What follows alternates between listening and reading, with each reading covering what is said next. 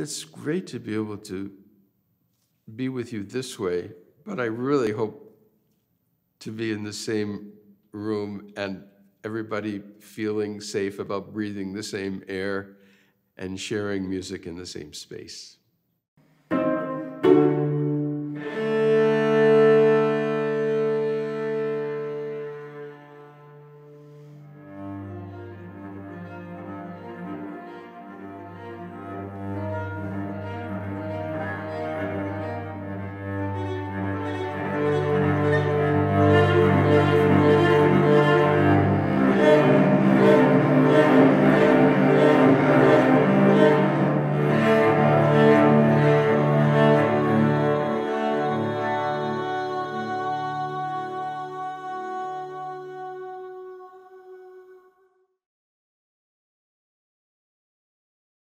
Thanks, and apologies to flutists for lifting your tunes, but and especially those with perfect pitch, because I'm playing it in a different key.